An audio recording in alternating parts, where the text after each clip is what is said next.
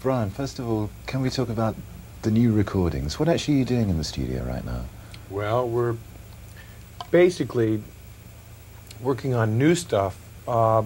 15 Big Ones, our current album, has about half and half, oldies and newies. We call them newies, new songs and old songs, classic songs, you know.